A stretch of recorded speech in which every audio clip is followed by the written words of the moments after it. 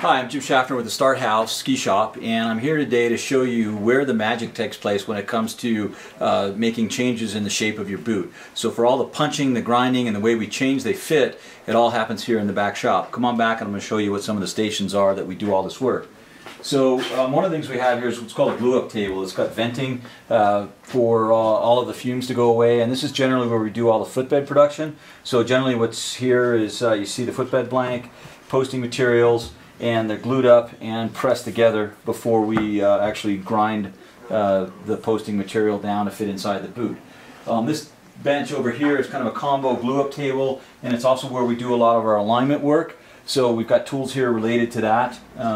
In this particular case, we are in the process of canting some boots, and so the final step gets done here. This is where the plates get put on, and some of the tooling involved with that is a joiner planer for actually changing the cant angle. We've got a special sander here that's for altering the heel spring and the toe spring on the boots so that they'll fit in the bindings properly. And then the last step is once the boots are raised with a plate, that's called a plunge router, and that helps clean everything up. So all that work gets done in this part of the shop. Most of the internal grinding for all the fit work takes place here. We've got Fordham grinders, and you have burr bits. And what it allows you to do is come inside and open up the boot and be able to actually grind away the spots that you've marked where you need to change fit. And there's some pretty common places on the foot where most people have problems. We mark those internally, and then they said this is the grinder setup. So we've got Fordhams and all the different tools and bits that would go along with that. Over here, it's become really important to have machinery that can heat internally. And so these are internal heat stretching machines. These are called Ultracams, and back in the corner here you see a lot of the different dies and shapes for the Ultracams that are set up to be able to make different punches. Right now on the Ultracams I'm stretching a couple of liners. I've got a few liners where we're increasing room in the toe, and I've got a navicular punch going on this one and an ankle punch going on here, and this internally heated ball is not in service at the moment. So essentially that takes place here. This is all for internal heating. And then in the center island, this is for where all the external heated punches go. So you can virtually with these Scott presses do any type of punch you could imagine. Here's a punch for the styloid. Here's a punch for the big toe or first metatarsal head.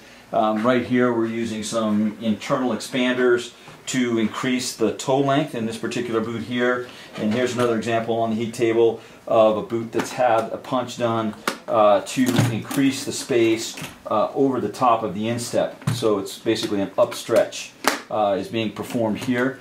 And I've got a couple more Scott presses here. This one that actually incorporates another heated ball that's on it.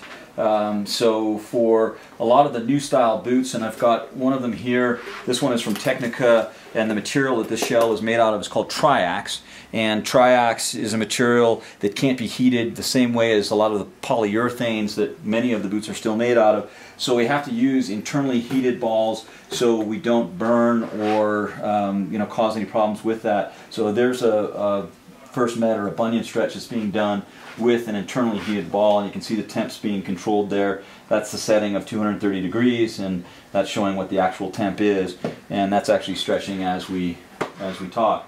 And so the last station here in the shop is where we do all the finishing work on our footbeds. This particular grinder has two separate belts, two separate grits, and it's got an evacuation system that pulls all of the dust away so it doesn't fill the shop up. And this is where we do all of the trimming and finish work on a footbed. Like we would grind it and finish off the posting material on these belts. So generally, that's the tour of the shop and how things get accomplished. Glue up, shell work, shell modification, grinding, internally heat punching, heat table for external punches or external heating, and that's our story in the back shop of Start House Ski Shop.